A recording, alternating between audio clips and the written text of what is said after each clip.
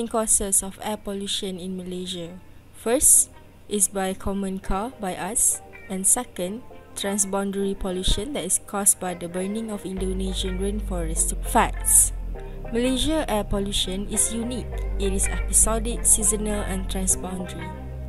Another fact: air pollution is responsible for 1 out of every 9 deaths in Malaysia, making it one of the top causes of death.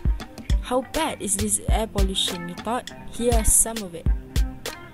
Air pollution causes global warming, climate change, depletion of ozone layer, respiratory health problems, skin damage, and chemical sensitivity. Implement afforestation.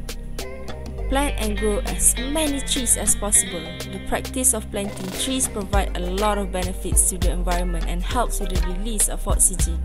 Turn off lights when not in use. The energy that the light takes also contributes to air pollution. Thus, less consumption of electricity can save energy. Use energy-saving fluorescent lights to help the environment. Use fan instead of air conditioner. The usage of the ACs takes a lot of energy and emits a lot of heat, which is bad for the environment. ACs also take a lot of power and energy to work as compared to the fans. Questions, thoughts, ideas, opinions, drop them all in my survey links below this video. See you guys next time. Thanks for watching.